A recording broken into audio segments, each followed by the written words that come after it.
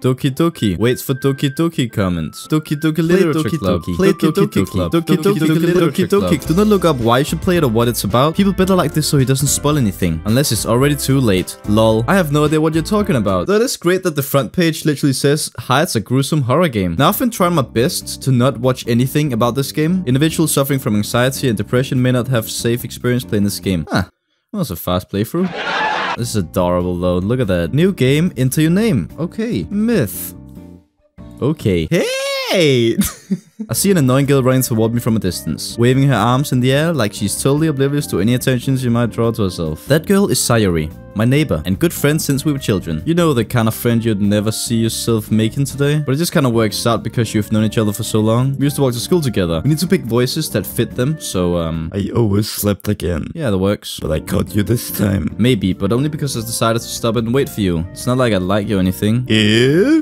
You said that like you were thinking about ignoring me. That's mean. Myth. Well, if people stare at you for acting weird, then I don't want them to think we're a couple or something. We cross the street together and make our way to school. Have you decided on a club to join yet? I told you already. I'm not really interested in joining any clubs. You told me you'd join a club this year. I was talking about how I'm worried that you won't learn how to socialize or have any skills before college. Yo, this is not even a game. This is just real. And I know you're happy now, but I'd die at the thought of you becoming a NEET in a few years because you're not used to the real world. Alright. I'll look at a few clubs if it makes you happy. Will you at least promise me you'll try a little? Yeah, I guess I'll promise you that. Yay. Why do I let myself get lectured by such a carefree girl? Who are you to judge? You don't know what she's messing with. Maybe she's chronically depressed and just trying to hide it with being happy. Sayori must have come into the classroom while I was spacing out. I look around and realize that I'm the only one in the classroom. I thought I'd catch you coming out of the classroom, but I saw you just sitting here and spacing out, so I came in. You don't need to wait up for me if it's going to make you late to your own club. Well, I thought you might need some encouragement, so I thought, you know. Know what? Well, that you could come to my club. Sayori,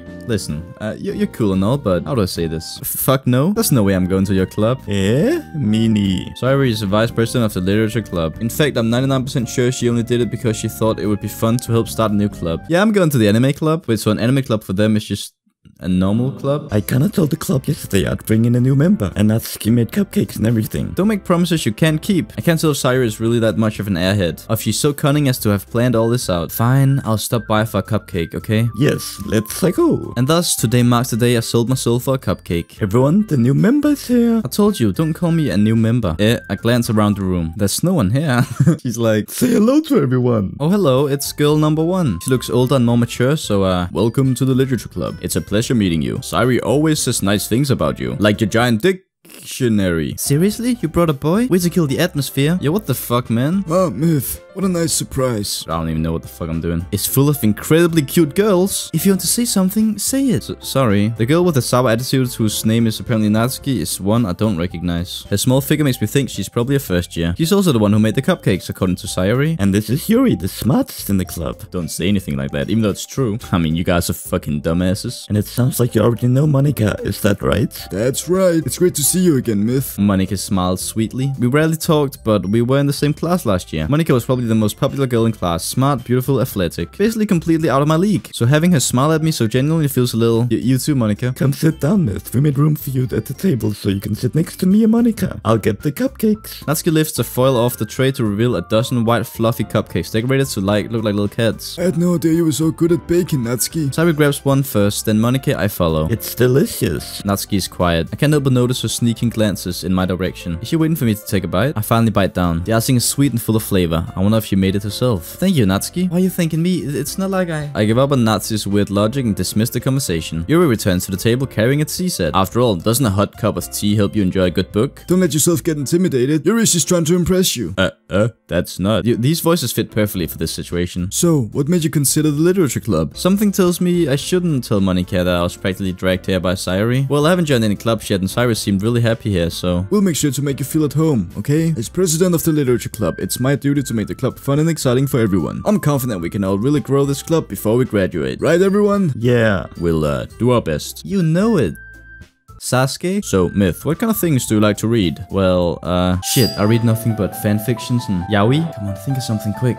manga? I muttered quietly to myself, half joking. No, not much of a reader, I guess. Well, that can change. Anyway, what about you, Yuri? My favorites are usually novels that build deep and complex fantasy worlds, like Sword Art Online. The level of creativity and craftsmanship behind them is amazing to me, and telling a good story in such a foreign world is equally impressive. She seems so reserved and timid since the moment I walked in, but it's obvious by the way her eyes light up that she finds her comfort in the world of books, not people. But you know, I like a lot of things. Stories with deep psychological elements usually immerse me as well. Isn't it amazing how a writer can so deliberately take advantage of your own lack of imagination to completely throw you for a loop? Anyway, I've been reading a lot of horror lately. Not for shadowing this cute and uplifting game or anything. I read a horror book once. It was called Cabrakan X Bastet. I'll never forget. Really? I wouldn't have expected that, Yuri, for someone as gentle as you. But if a story makes me think, it takes me to another world, then I really can't put it down. I'll put you down though. Anyway, surreal horror is often very successful at changing the way you look at the world. I hate horror. Oh, why's that? Well, I just... That's right, you usually like to write about cute things, don't you, Natsuki?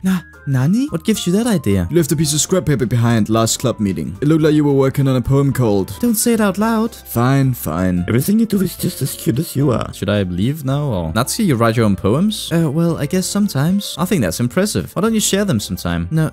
Not a very confident writer yet. Sharing that level of writing takes more than just confidence. It takes skill, dignity, speed, momentum. As a wise man once said, you gotta be the best a man can get. You must be willing to open up to your readers, exposing your vulnerabilities and showing even the deepest reaches of your heart. Yeah, what she said. She crumbles at gay mangas. I have an idea, everyone. Let's all go home and write a poem of our own. The next time we meet, we all share them with each other. That way, everyone is even. Yes, let's do it. I think it'll help us get a little bit more comfortable with each other and strengthen the bond of the club. Isn't that right, Myth? What? Hold on, that's still one problem. I never said I'd join this club. Sorry may have convinced me to stop by, but I never made any decisions. All 4 girls stared back at me with dejected eyes. But... I'm sorry, I thought...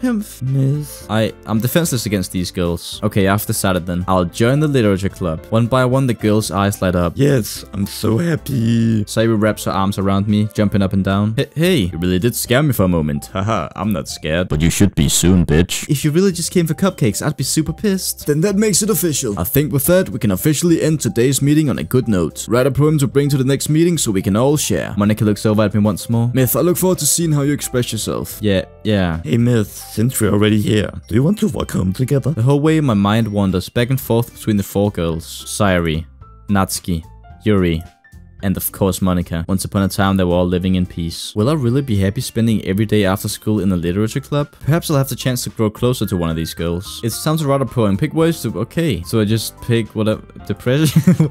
I mean, what am I supposed to do? Frightening. Kiss.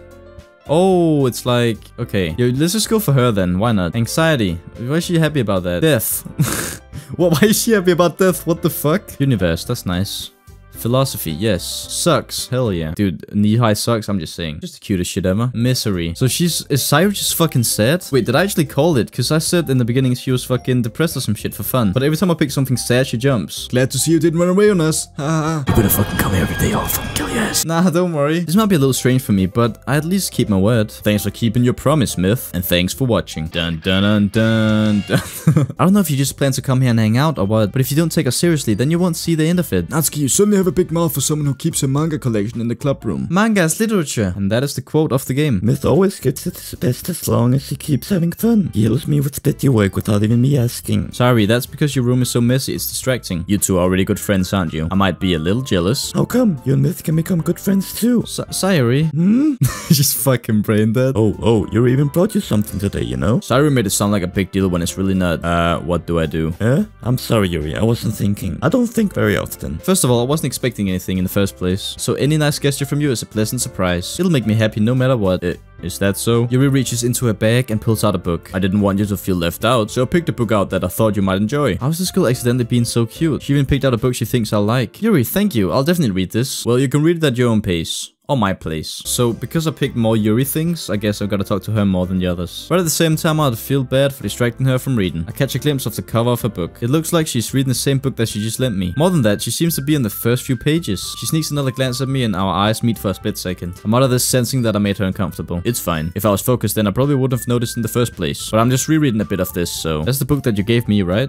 Just curious, how come you have 2 copies of the same book? Well, when I stopped at the bookstore yesterday... that's not what I meant. I just happened to buy 2 of them. them. Ah, I see. I'll definitely start reading it soon. I'm glad to hear that. Basically, it's about this girl in high school who moves in with a long-lost younger sister. But as soon as she does so, her life gets really strange. She gets targeted by these people who escaped from a human experiment prison. And while her life is in danger, she needs to desperately choose. And while her life is in danger, she needs to desperately choose who to trust. So is that also just what this game is? So they're all fucking insane? No matter what she does, she ends up destroying most of her relationships and her life starts to fall apart. It's kind of dark, isn't it? Are you not a fan of that sort of thing, Myth? I mean, I can definitely enjoy these kind of stories, so don't worry. Yeah, I totally forgot that Yuri was into these things. But I feel like I should let you know that I have this problem. When I let things like books and writing fill my thoughts, I kind of forget to pay attention to other people. So I'm sorry if I end up saying something strange. And please stop me if I start talking too much. That just means you're passionate about reading. The least I can do is listen. I might as well get started reading right now, right? You don't have to. Hahaha, what are you saying? Alright, it's fine if I sit here, right? It's just something that I'm not very used to. That is, reading in company with someone. Well, just tell me if I end up distracting you or anything. Yuri, you really apologize a lot, don't you? I don't really mean to. Sorry. I mean, yeah, this should work, right? I slide my desk up until it's against Yuri's, then hold my book more between the two of them. Once we each lean in a little bit, our shoulders are almost touching. Yuri takes her left arm and holds the left side of the book between her thumb and forefinger. I do the same with my right arm on the right side of the book. But in holding it like this, we huddle even closer together than before. It's as if I can feel the warmth of Yuri's face, and she's in the corner of my vision. Are you ready, kids? I glance over at Yuri's face once again and our eyes meet. I don't know how I'll be able to keep up with her. That's okay. You're not as used to reading, right? I don't mind being patient if it takes you a bit longer. We continue the first chapter in silence. Even so, turning the page almost feels like an intimate exchange. This might be a silly thought, but the main character kind of reminds me of you a little bit. That's probably a terrible thing to have in common with her. That's so embarrassing that you think that. Wait, I didn't mean it in a bad way or anything. Sorry, I really didn't know that you were self-conscious about that sort of thing. I guess I more meant that it's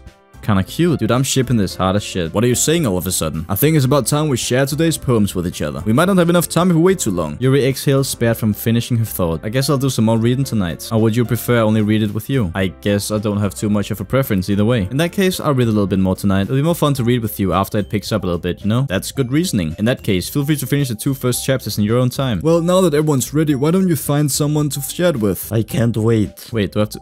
Oh shit, I have to pick. I'll pick save and end the video right there. Well, if we hit the 2,500 likes, I'll do a next video in like 3 days. Hey!